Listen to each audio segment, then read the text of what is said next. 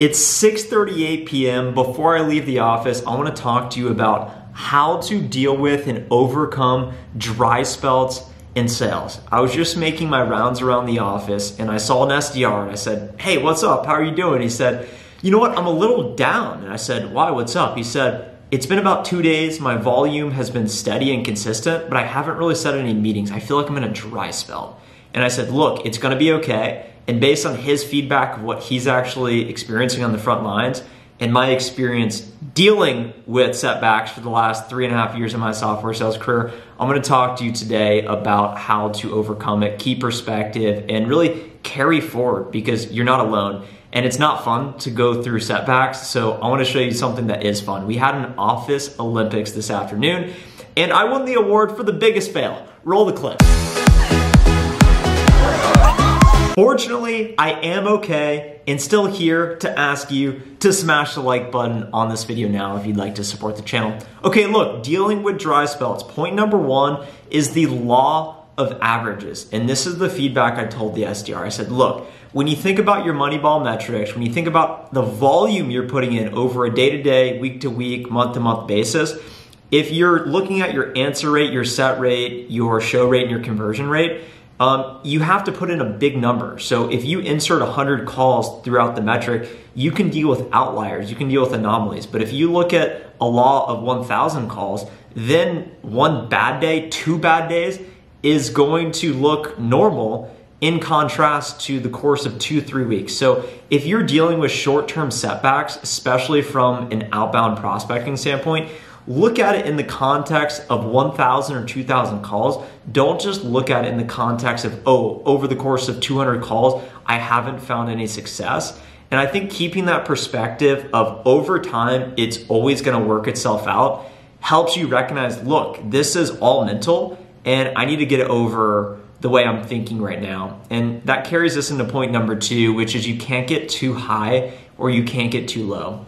This is a lesson I learned from one of the top enterprise sales leaders in my company.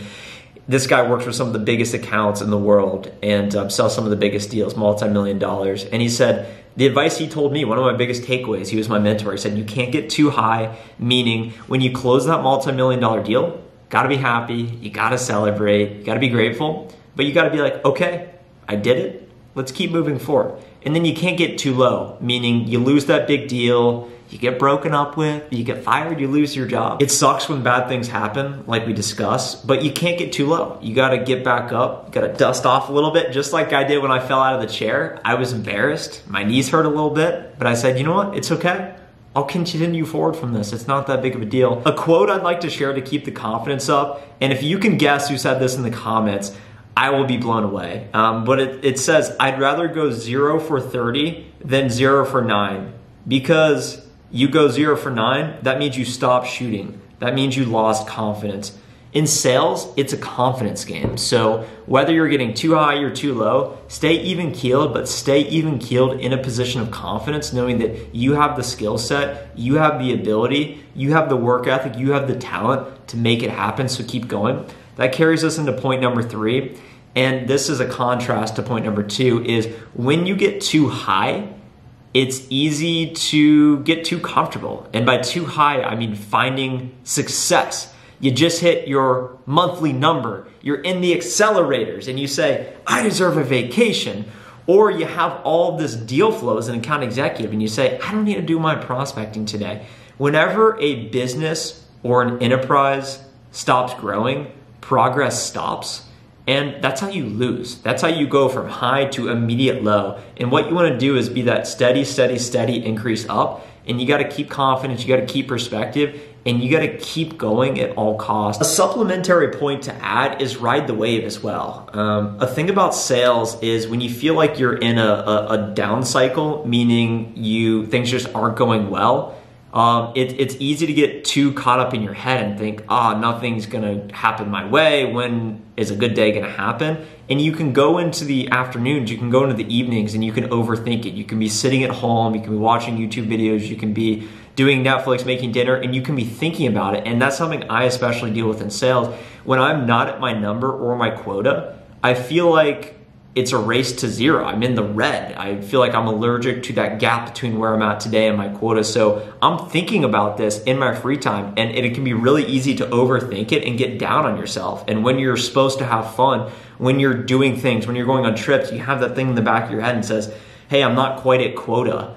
That sucks. And I think that plays in that whole overthinking piece. So when you have the opportunity to disconnect, you should disconnect and stop worrying about it. And then that should be even more of a driver to say, hey, when I am in the office, when I am absolutely dialed in working, I should be fully focused on that so that I can put myself in the best position to succeed.